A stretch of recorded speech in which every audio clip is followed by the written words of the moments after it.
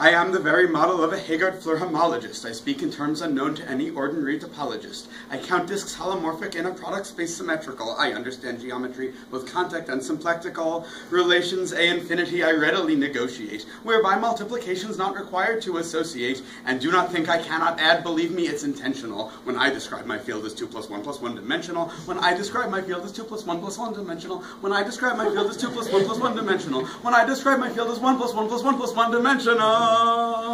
The Alexander polynomial, which for years was glorified, for me is simply known as HFK decategorified. In short, do not mistake me for an ordinary topologist. I am the very model of a Heegaard Floer homologist. In short, do not mistake me for an ordinary topologist. I am the very model of a Heegaard Floer homologist. Gauge theoretic theorems are trivial when I'm on a roll. I'll prove them all without a single instanton or monopole. And by the time a paper on the archive has been here a week, I find that it's so classical it might as well appear in Greek.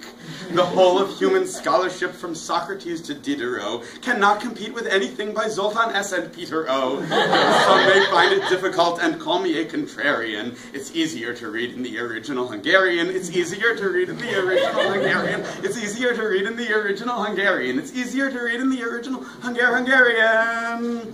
For what's the use of studying old methods elementary when we've had Heegaard Floer since the beginning of the century? In short, do not mistake me for an ordinary topologist. I am the very model of a Heegaard Floer homologist.